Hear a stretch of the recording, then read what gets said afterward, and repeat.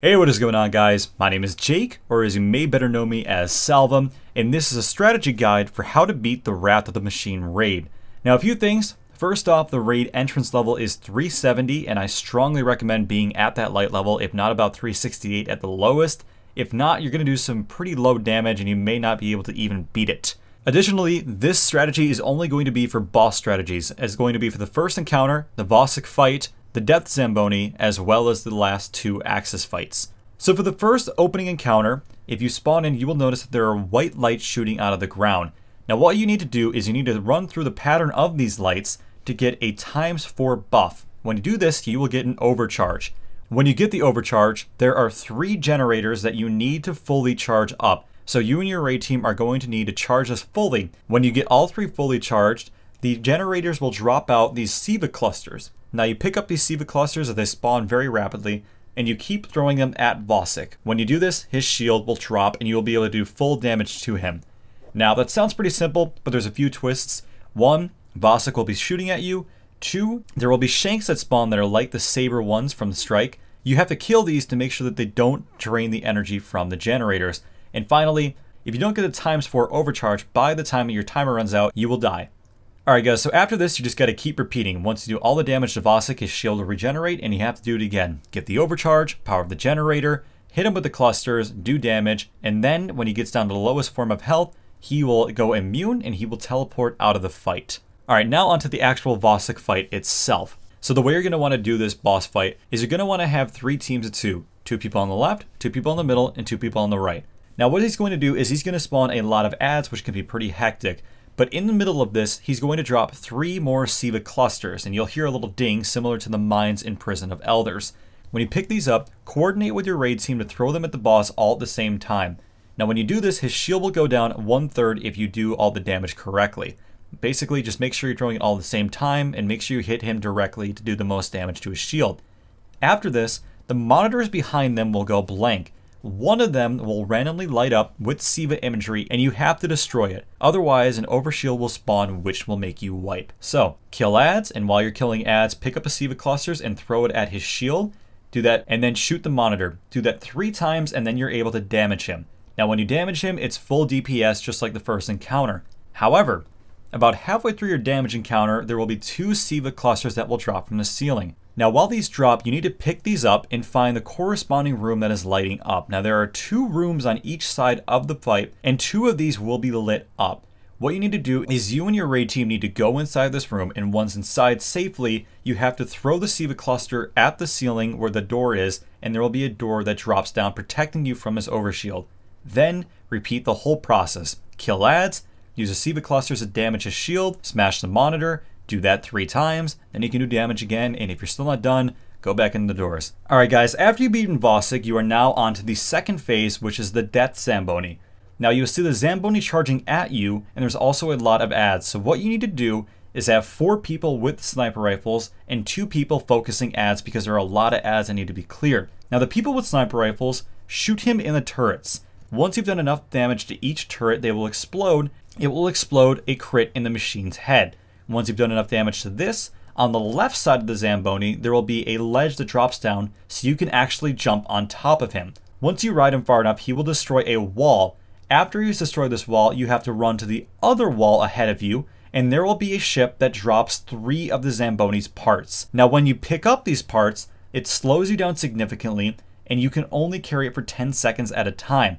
After that, you will drop them. What you need to do is coordinate with your group when you're going to drop these, how to pick them up, how long you have to pick them up for, and pull it all the way back towards the Zamboni. I highly recommend having everybody who is not currently carrying a machine part to shoot ads because there are a lot of ads and this gets really frustrating if you don't do it correctly. Now once you get to the Zamboni, there will be an ad that spawns on top of its head. What you need to do is anybody who does not have a machine part, go on the machine and destroy that boss. Once you kill that boss on top, it will drop down a staircase which you can bring the machine parts up. Then find the color coordinating part to put the piece into the machine. Then you can ride it through the wall, and that's the entire encounter. Alright, now for these final 2 encounters will be with the same boss Axis, and there are 2 different phases to this. In the first phase, what you're going to want to do is you're going to want to have 3 teams of 2, just like the Vosic fight. Have 2 guys on the left, 2 on the right, 2 in the middle. Now what's going to happen is Axis is going to spawn ads, and after killing these for a bit, 3 captains will spawn, each of a different burn. One will be solar, one will be arc, one will be void. What you need to do is you need to kill the captain, pick up its cannon, and go find a servitor which also is the same burn as the cannon. Now what you do is you need to shoot the cannon at the servitor and hold down on R2. You need to direct impact the servitor. Once you hold down R2 on it, it will charge the explosive, and when you let go, it'll kill the servitor. Now when you kill the servitor, it will drop a SIVA charge. Now you need to take the SIVA charge and you need to throw it at the plate that spawns in front of Axis, as shown on screen. Now you have to do this 3 different times. The first 2 times, just kill one servitor of the same burn, you'll be perfectly fine, just do the process normally. However, on the 3rd time of this process, there will be multiple servitors that will spawn of the burns, and you need to kill them multiple times because there are more than 3 SIVA charges that need to be thrown.